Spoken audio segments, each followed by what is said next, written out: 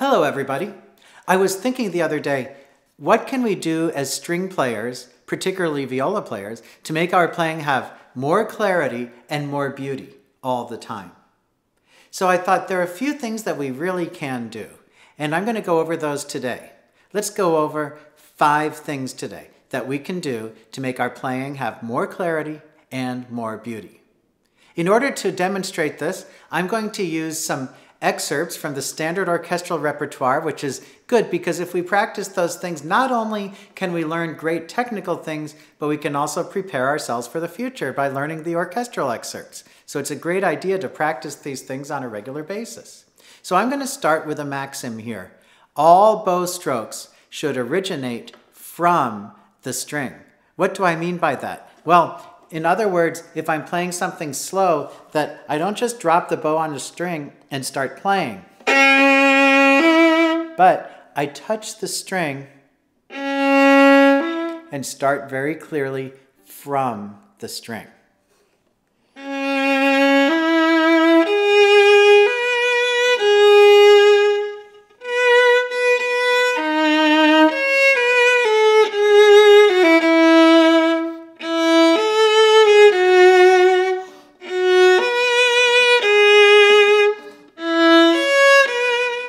You'll notice that I lift my bow very little, and when I do that, when I begin the next note, I always place the bow and then draw. So, in other words, let's place the bow on the string and then draw.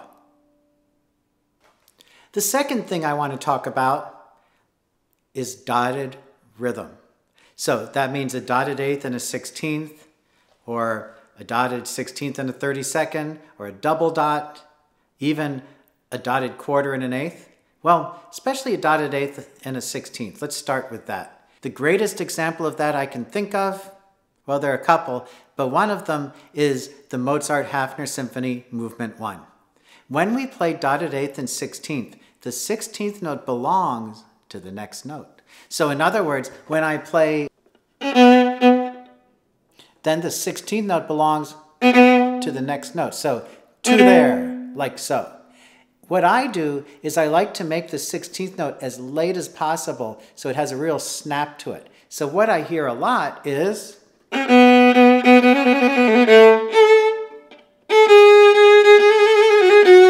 which to me does not have the articulation and the clarity that we want. So what I do is I put a little space between the dotted eighth, and then at the 16th I play to there, a little quicker and closer to the next beat.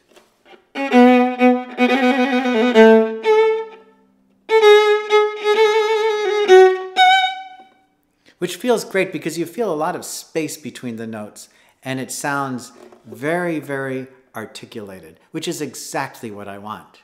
The next example I can think of that's a well-known example, which is a little bit different, is Beethoven's Fifth Symphony, the beginning of the second movement, the Andante. So,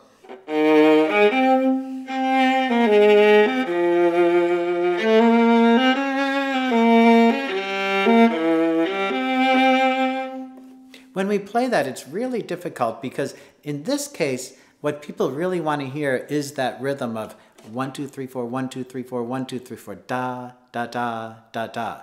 But we don't want it to sound vertical, we want it to sound horizontal.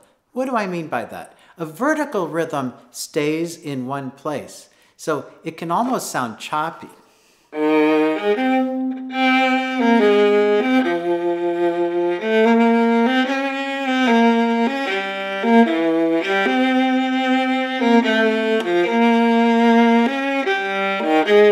Like so. But what we want is to make a horizontal sound. How do we do that? Well, we have to think musically. 1, 2, 3, 4, 1, 2, 3, 4, 1, 2, 3. I think of a line and I think of how the music moves this way. So when I play, I start to play melody. We can also add a little bit of dynamic so that I call it a ribbon that do, da, dee, da, da, da, da, da. So it's a little more curvy like that, and I'm thinking of going forward without rushing.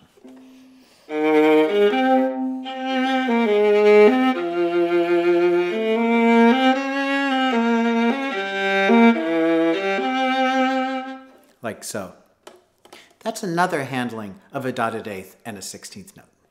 Another great use of dotted eighth and 16th in a very standard orchestral excerpt is in Don Juan. There are a lot of them, especially on the first page. So here's the one that I can think of.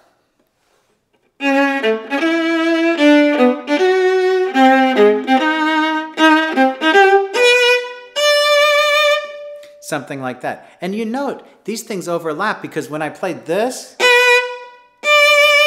I see a lot of people play this, but remember, originate all bow strokes from the string. So place, draw. So there's our first thing and our second thing in action. So we have again some more dotted eighths and 16ths that need to be worked at. The third thing we can talk about is hold notes to their values. What does that mean? Well, a quarter note, most people think of a quarter note has one beat or one count. It has a beat, but does it have one count? To me, a quarter note has two counts. What? Well, let me explain that. So when we start the note, that's a count, one. But a quarter note plays for a whole beat. So it's closed by beat 2, so it's one off. So the second beat is an off. A lot of people play the quarter notes too short because they'll play, let me give you an example from Don Juan.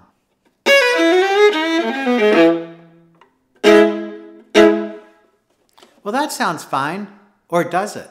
Well, if we take a close look at the music, the first chord is actually a quarter note, and the second is an eighth note. So that quarter is actually twice as long as the eighth note. So I count it 1, 2, 3, like that. So that the quarter note is very long, and the eighth note with the accent is shorter.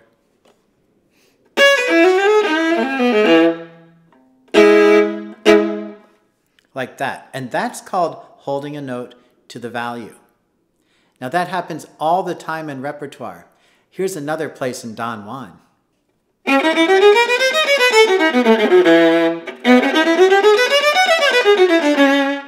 You'll notice that that's 1, 2, 1 off, like that. So the quarter note, 1 off, uses 2 counts to play 1 full beat. When I play the Roman Carnival, I do the same thing, especially at phrase endings.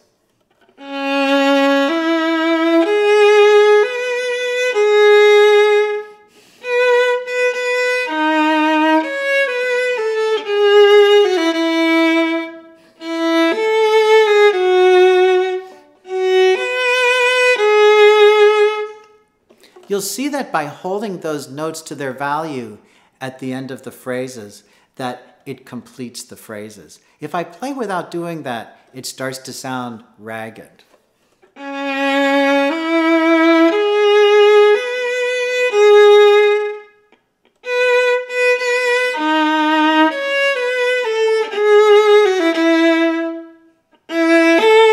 Like so. And I lose out on the opportunity to play a beautiful long phrase, which is what we really all want to do.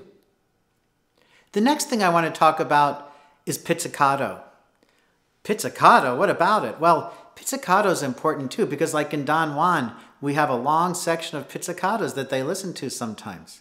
Pizzicatos in general need to be vibrant and outgoing and beautiful sounding and ringy. So we want all of those characteristics in vibrato. So we have to really, really practice that. Just like when we're bowing, each pizzicato stroke needs to originate from the string. So in other words, when I play a pizzicato, I don't approach from above the string and throw my finger like that. I actually touch the string and grab it a little bit. I feel the resistance of the string and pull the note out like that. So I'm kind of letting the note out of the hat or pulling the sound out of the F holes.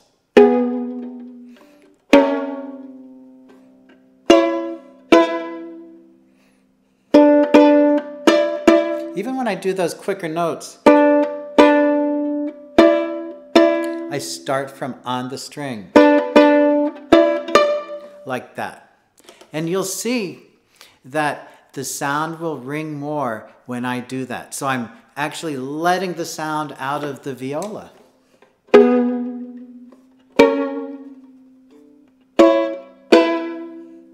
Like so. The next thing I want to talk about is ever so important. The viola is a beautiful instrument. It's fun to play, it sounds beautiful, it has a great purpose in the orchestra and in chamber music and solo pieces. What makes the viola sound great is the ringing ability of the viola.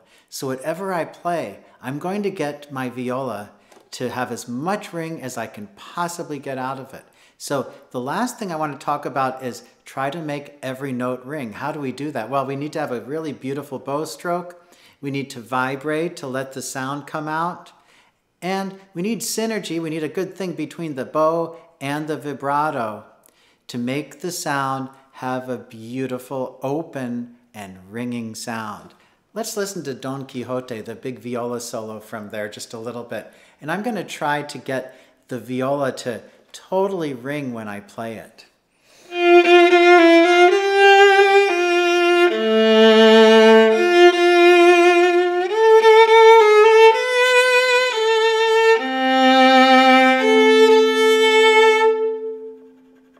That rings nicely. Some notes have a natural ring, like the G. That rings. The C.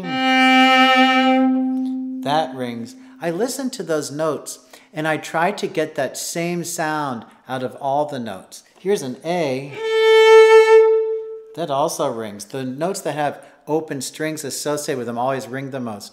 But what happens if I play an F?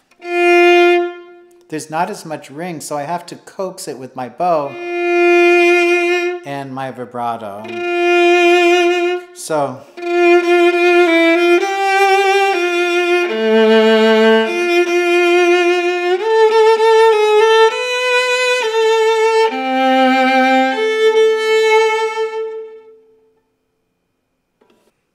another good example is Brahms' Fourth Symphony, the fourth movement, where we have this beautiful viola part that it's kind of aggressive. It's very stormy, but it's also very beautiful.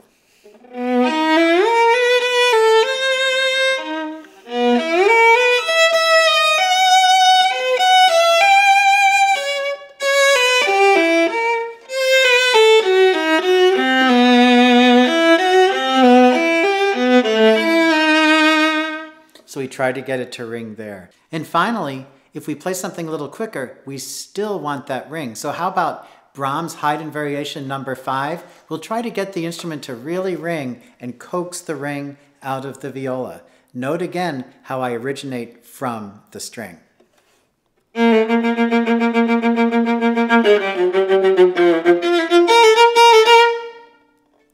Like so.